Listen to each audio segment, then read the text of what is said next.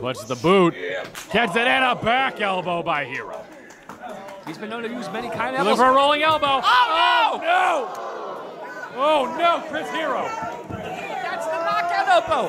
That knockout elbow had no give on that steel post, Steven. I understand what you're saying, but I'm telling you, he just used the elbow he's been known to knock people out with. And now Sabre sees that. He's going to weaken that. Look at this. Oh, don't even tell me. You want to talk about dirty?